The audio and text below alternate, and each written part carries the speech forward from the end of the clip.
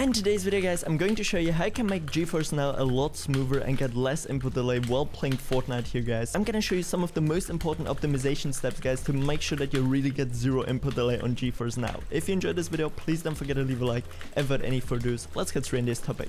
So guys, and once we got already Geforce Now here running in the background, what you guys want to do is click here onto this menu and go into your settings. And once we're in here, we're just simply going to scroll down a little bit until we can find your already streaming quality and resolution upscaling. And I can only tell you guys, if you use resolution upscaling, you have to do it the right way. So therefore, let me explain everything, guys. We can see now in the first place, we have streaming quality, we have it on balance, data server, competitive or custom. And what I'm trying to tell you guys is that you should go 100% here onto custom. And then once we have your max bitrate, you have to actually put it onto custom as well.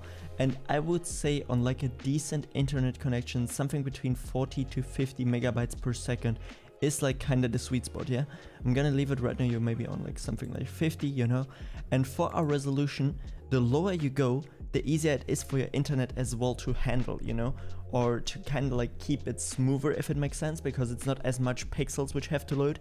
So therefore I would say something like a sweet spot here would be like 16 times 900 or 1366 times 768, and I'm personally gonna leave it here on 1600 times 900, so it's just like a little bit more smoother, but I can still bump up the megabytes per second to make it really smooth, guys. So therefore that's like super nice here as an addition.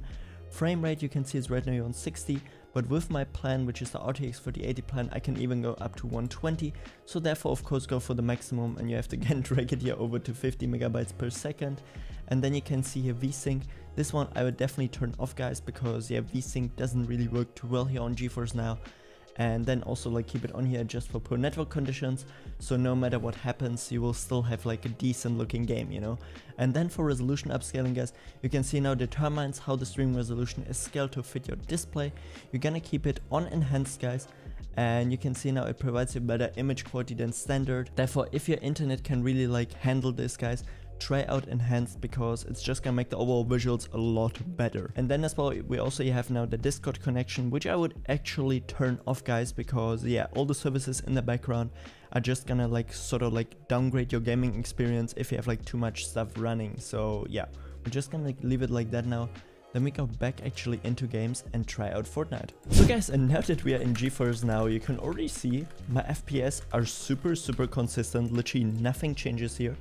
And we can even put it up here, I would say, a little bit, because yeah, even if your pretty much like maximum refresh rate, which you can get right now here on Geforce Now, is 60 or 120, having more FPS will make it still a little bit less delayed. And then as well, guys, please make sure to put your anti-aliasing and super resolution on NVIDIA DLSS, and put NVIDIA DLSS onto performance for less delay. And then once we're now actually in game,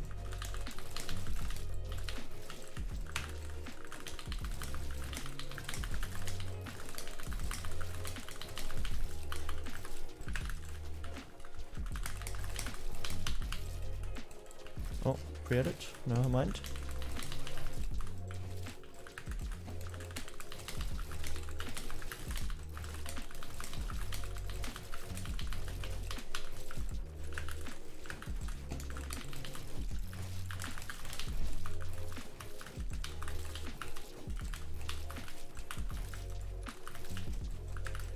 And you can see, guys, my game feels super smooth. I could literally go through all these edits with zero delay, and therefore, guys, those are 100% like the best Geforce Now settings for low input delay, or better said, zero input delay in Fortnite.